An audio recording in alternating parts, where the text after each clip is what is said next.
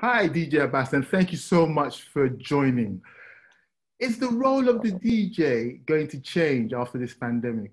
The primary role of the DJ would remain the same, which is just to provide music at events. What would probably change is what we know as the traditional events. And I think we're kind of like going through a transit period of transition right now.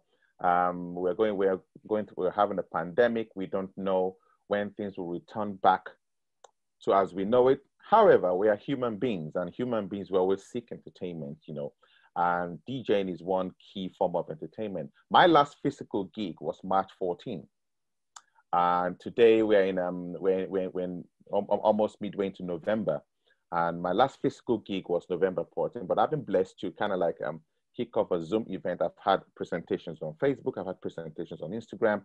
Now I'm having a Zoom event, which I've had 23 editions of every Friday night. Never thought that was possible, never thought it could happen. I have a gathering of anything physically on screen, anything between 180 to 250 people every Friday. Same people that come out to the physical events. They want to be entertained, they want to network, they want to be amongst friends. And so the role of DJ would always remain the same, but the playground might adjust a bit. So how so what is the real impact of the pandemic on the DJ industry as a whole? What's been the real impact? Because not many understand how it's really affected the DJ industry. Well, if you look at who is a DJ is someone who provides music, and typically they go out.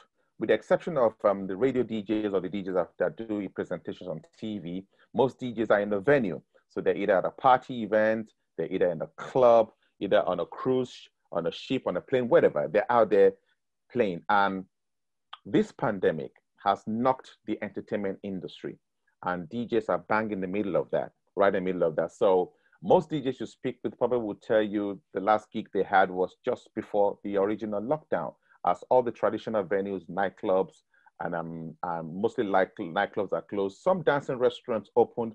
So a few DJs had the opportunity to kind of like go back into those environments, but then they've never had the opportunity to kind of stretch their abilities or their performances.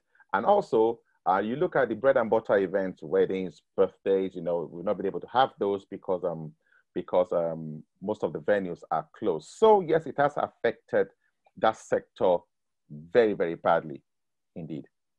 Right. Thank you so much for joining us, DJ Abass. Thank you. Have a Most great day. welcome.